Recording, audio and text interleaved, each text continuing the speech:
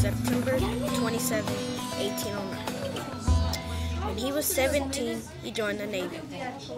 Raphael Semmes took part in the Mexican War. Before the Civil War, he was in the lighthouse from 1856 to 1916. The first ship that he owned was called the Sumter. The Sumter did a lot of damage to the northern ships.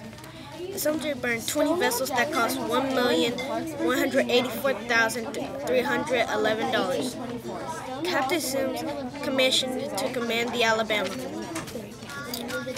Raphael Semmes was a naval. He was also a Confederate general.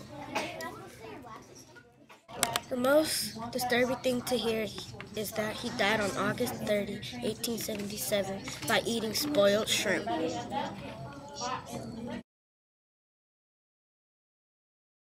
Now we remember Raphael Semmes as a Confederate general.